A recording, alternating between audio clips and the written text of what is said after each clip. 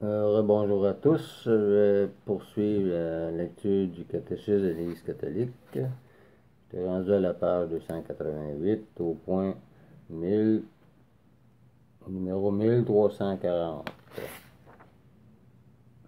J'étais rendu au point 2, l'Eucharistie dans l'économie du salut.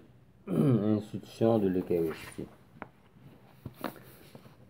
Numéro 1340. En célébrant la dernière scène avec ses apôtres au cours du repas pascal, Jésus a donné son sens définitif à la Pâque juive. En effet, le passage de Jésus à son Père par sa mort et sa résurrection, la Pâque nouvelle, est anticipée dans la scène et célébrée dans l'Eucharistie, qui accomplit la Pâque juive et anticipe la Pâque finale de l'Église dans la gloire du royaume. Voir aussi le numéro 1151 et 677. Faites ceci en mémoire de moi. Numéro 1341. Le commandement de Jésus de répéter ses gestes et ses paroles jusqu'à ce qu'il vienne ne demande pas seulement de se souvenir de Jésus et de ce qu'il a fait. Il vise la célébration liturgique par les apôtres et leurs successeurs du mémorial du Christ, de sa vie, de sa mort, de sa résurrection et de son intercession auprès du Père. Voir le numéro 1363 et 611. Numéro 1342. Dès le commencement, l'Église a été fidèle à l'ordre du Seigneur de l'Église de Jérusalem. Il est dit: il se montrait assidu à l'enseignement des apôtres, fidèle à la communion fraternelle, à la fraction du pain et aux prières. Jour après jour, d'un seul cœur, et ils fréquentaient assidûment le temple et rompaient le pain dans leur maison, prenant leur nourriture avec joie et simplicité de cœur. Acte 2, versets 42 à 46. Et voir aussi le numéro 2624. Numéro 1343. C'était surtout le premier jour de la semaine, c'est-à-dire le jour du dimanche, le jour de la résurrection de Jésus, que les chrétiens réunissaient pour rompre le pain. Acte 20, verset 7. Depuis ce temps-là, jusqu'à nos jours, la célébration de l'Eucharistie s'est perpétuée, de sorte qu'aujourd'hui, nous la rencontrons partout dans l'Église. Avec la même structure fondamentale, elle demeure le centre de la vie de l'Église. Voir aussi numéro 1166 et 2177. Le numéro 1344. Ainsi, de célébration en célébration, annonçant le mystère pascal de Jésus jusqu'à ce qu'il vienne. 1 Corinthiens 11, verset 26. Le peuple de Dieu en pèlerinage s'avance par la porte étroite de la croix vers le banquet céleste, quand tous les élus s'assiront à la table du royaume. Voir aussi numéro associé 1404. Et pour le numéro 1343, voir aussi 1166 et 2177. Point 4. La célébration liturgique de l'Eucharistie. la messe de tous les siècles, numéro 1345. Dès le deuxième siècle, nous avons le témoignage de Saint Justin le martyr sur les grandes lignes du déroulement de la célébration eucharistique. Elles sont restées les mêmes jusqu'à nos jours pour toutes les grandes familles liturgiques. Voici ce qu'il écrit, vers 155, pour expliquer à l'empereur païen Antonin le Pieux, de 138 à 161, de l'an 138 à l'an 161, ce que font les chrétiens. Le jour qu'on appelle le jour du soleil a lieu le rassemblement en un même endroit de tous ceux qui habitent la ville ou la campagne. On lit les mémoires des apôtres et les écrits des prophètes, autant que le temps le permet. Quand le lecteur a fini, celui qui préside prend la parole pour inciter et exhorter à l'imitation de ces belles choses. Ensuite, nous nous levons tous ensemble et nous faisons des prières pour nous-mêmes et pour tous les autres, où qu'ils soient, afin que nous soyons trouvés justes par nos vies et nos actions, et fidèles au commandement, pour obtenir ainsi le salut éternel. Quand les prières sont terminées, nous nous donnons un baiser les uns aux autres. Ensuite, on apporte à celui qui préside les frères du pain et une coupe d'eau et de vin mélangés. Il les prend et fait monter louange et gloire vers le Père de l'univers, par le nom du Fils et du Saint-Esprit. Et il rend grâce, en grec eucharistien, longuement de ce que nous avons été jugés dignes de ce don. Quand il a terminé les prières et les actions de grâce, tout le peuple présent pousse une acclamation en disant « Amen ». Lorsque celui qui préside a fait l'action de grâce et que le peuple a répondu, ceux que nous ont appelés, ceux que chez nous ont appelés diacres, distribuent à tous ceux qui sont présents du pain, du vin et de l'eau, Eucharistie, et il en apporte aux absents. Saint Justin.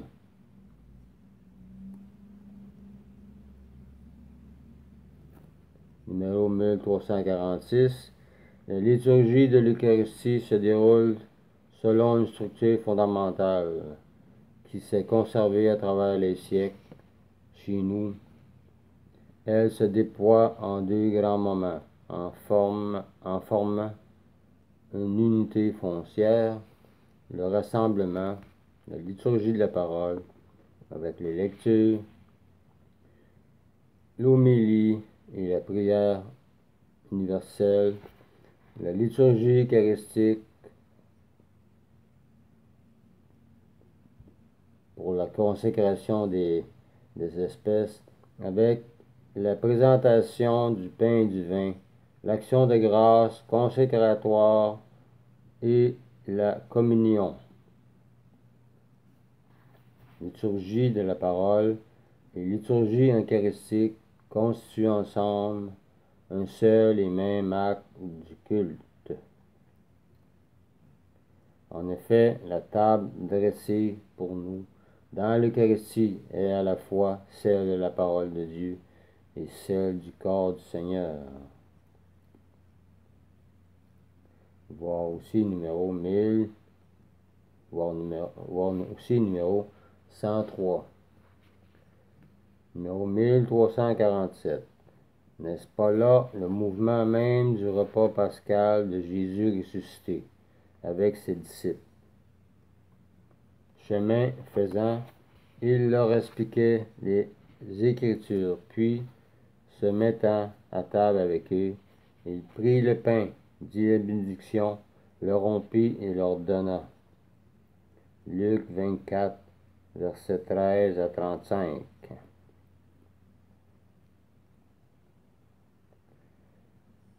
Et c'est ainsi que les disciples d'Emmaüs reconnurent Jésus à la fraction du pain.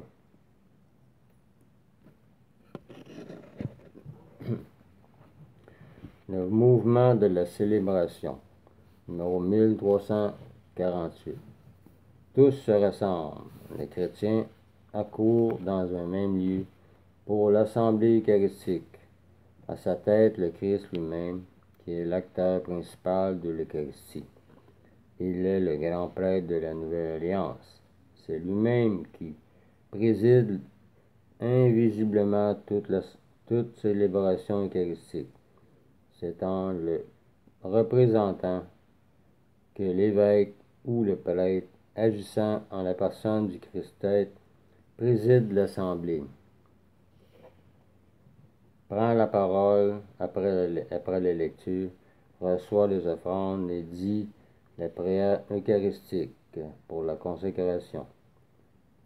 Tous ont leur part active dans la célébration, chacun à sa manière, le lecteur, ceux qui apportent les offrandes, ceux qui donnent la communion et le peuple tout entier dont l'Amen manifeste la participation.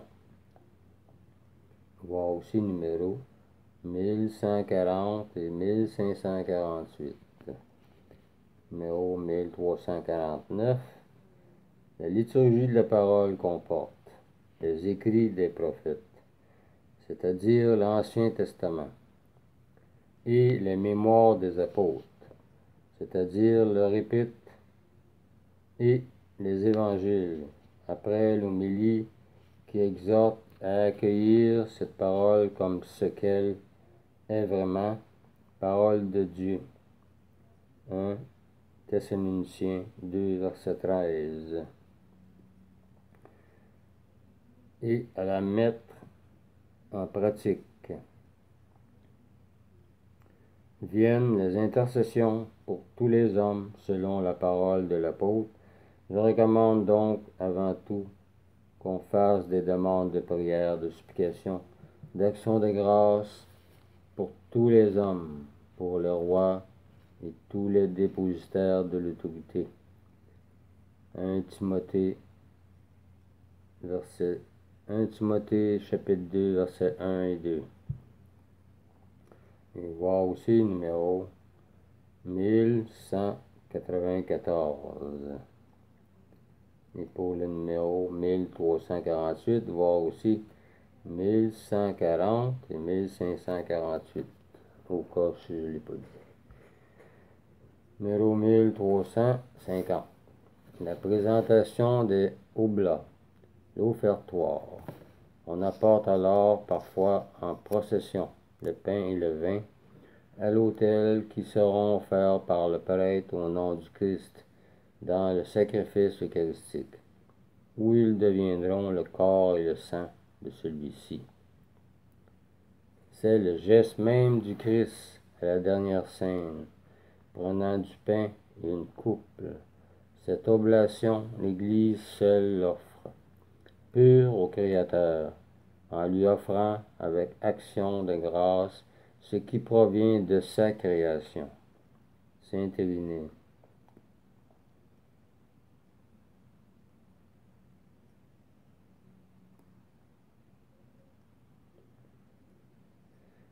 La présentation des oblats à l'autel assume le geste de Melchisédek et confie les dons du Créateur entre les mains du Christ. C'est lui qui, dans son sacrifice, mène à la perfection toutes les tentatives humaines d'offrir des sacrifices.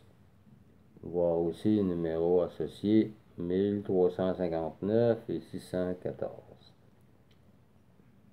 Numéro 1351. Dès le début les chrétiens apportent, avec le pain et le vin, pour l'Eucharistie, leur don pour le partage avec ceux qui sont dans le besoin. Cette coutume de la collecte, 1 Corinthiens 16, verset 1, toujours actuelle, s'inspire de l'exemple du Christ qui s'est fait pauvre pour nous enrichir. 2 Corinthiens 8, verset 9. Ceux qui sont riches et qui veulent donnent chacun selon ce qu'il s'est lui-même imposé. Ce qui est recueilli est remis à celui qui préside, et lui, il assiste les orphelins et les veuves, ceux que la maladie ou toute autre cause prive de ressources, les prisonniers, les immigrés, et en un mot, il secourt tous ceux qui sont dans le besoin. Saint Justin, numéro 1352, l'anaphore, avec la prière eucharistique, prière d'action de grâce et de consécration, nous arrivons au cœur et au sommet de la célébration.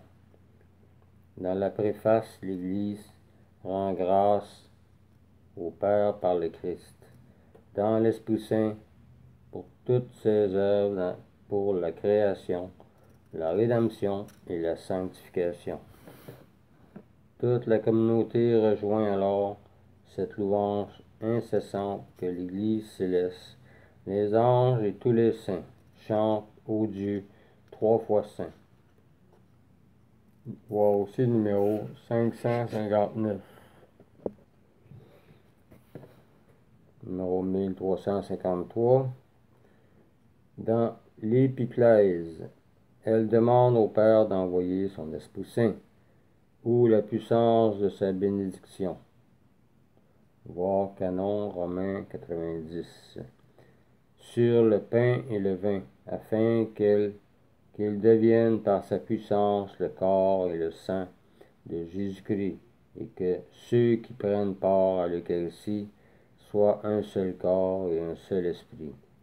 Certaines traditions liturgiques placent l'épiclèse après l'anamnèse. Voir aussi numéro 1105. Dans le récit de l'institution, la force des paroles et de l'action du Christ et la puissance de l'Esprit Saint rendent sacramentellement présent, sous les espèces du pain et du vin, son corps et son sang, son sacrifice offert sur la croix, une fois pour toutes. Voir numéro 1375. Donc ce n'est pas comme les protestants pensent. La messe n'est pas... on crucifie pas Jésus une autre fois. C'est un mémorial. Il a été crucifié une fois. Maintenant on se nourrit de lui. Comme il a dit dans Jean 6. Bon, numéro 1354. Dans l'anamnèse qui suit, l'Église fait mémoire de la passion, de la résurrection et du retour glorieux du Christ Jésus. Elle présente au Père l'offrande de son Fils, qui nous réconcilie avec lui. Voir aussi 1103. Dans les intercessions, l'Église exprime que l'Eucharistie est célébrée en communion avec toute l'Église, du ciel et de la terre, des vivants et des défunts, et dans la communion avec les pasteurs de l'Église, le pape, les évêques du diocèse, son presbytérium, et ses diacres et tous les évêques du monde entier avec leur Église. Voir aussi numéro 954. Numéro 1355, dans la communion précédée de la prière du Seigneur et de la fraction du pain, Les fidèles reçoivent le pain du ciel et la coupe du salut, le corps et le sang du Christ qui s'est livré pour la vie du monde. Jean 6, verset 51. Parce que ce pain et ce vin ont été, selon l'expression ancienne, eucharistiés, nous appelons cette nourriture Eucharistie, et personne ne peut y prendre part s'il ne croit pas à la vérité de ce qu'on enseigne chez nous. S'il n'a reçu le bain pour la rémission des péchés et la nouvelle naissance, et s'il ne vit selon les principes du Christ. Selon Saint Justin, voir référence au bas de la page. Je vais voir le numéro 1382 et 1327. Comme nous pouvons voir, avec tout ce que j'ai lu depuis le début sur l'Église catholique, nous pouvons voir qu'elle connaît beaucoup de choses sur la Bible et sur l'histoire d'Église, puis comment ça a commencé, puis en réalité, c'est elle qui l'a fait, la Bible, donc c'est logique un peu qu'elle connaisse la Bible, même si les protestants disent qu'on ne connaît rien. Malgré qu'ils disent ça bien, je pense, là, mais en tout cas. Bon, vous pouvez aussi aller voir le numéro 1382 et 1327 pour le numéro 1355. Bon, ce sera tout pour aujourd'hui. Le prochain, c'est la vidéo 83. La prochaine vidéo, je vais être rendu à la page 292 au point 5. Le sacrifice sacramentel, action de grâce, mémorial et présence réelle. Donc, ça va être intéressant. Bon, puis je vais être rendu aussi au numéro 1356. Bon, on va vous laisser. Je vous souhaite une bonne soirée. Merci.